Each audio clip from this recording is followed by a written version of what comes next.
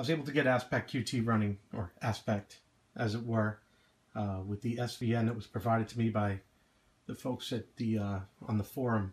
I appreciate that. I compiled it with Qt5, and things are a little messy right now. I got wires everywhere, but what I got is I got my computer here and it's running Aspeqt, and I got my DOS 4.5.3 is currently selected, and I have a cable coming off the USB interface and directly down into the 800. I don't have my Indus GT drive running. It's off, nothing's connected, and the screen is waiting for me to turn on the computer. So I wanted to demonstrate my DOS loading from the SIO interface. So here we go, I'll turn it on.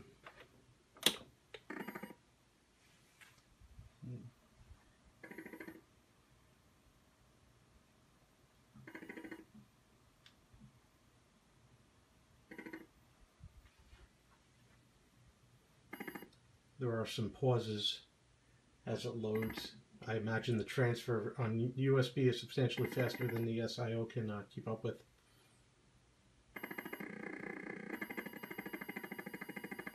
You can see the indicator lights on the bottom there.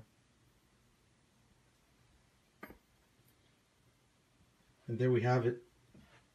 I brought up my DOS, I'll do this directory. And you can see that everything seems to be running. I'm not sure what those pauses are. I haven't gotten anything as far as an error reading each sector. So everything looks good. So I got this up and running. I have to compile it for 32-bit for my older laptop. And that's proven to be a problem because I have too old of a version of Ubuntu, so it doesn't natively support the Qt5 like it should. I tried shoehorning it in, that wasn't very successful. But there you go. There's the Atari 800 loading software as a drive directly from my laptop.